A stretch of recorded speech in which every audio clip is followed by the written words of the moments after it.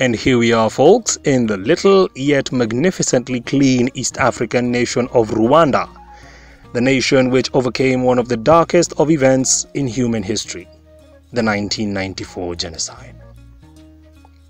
Kigali is known to be Rwanda's economic, cultural and administrative capital since independence from Belgian rule, offering one of the cleanest cities in the African continent and a bustling market.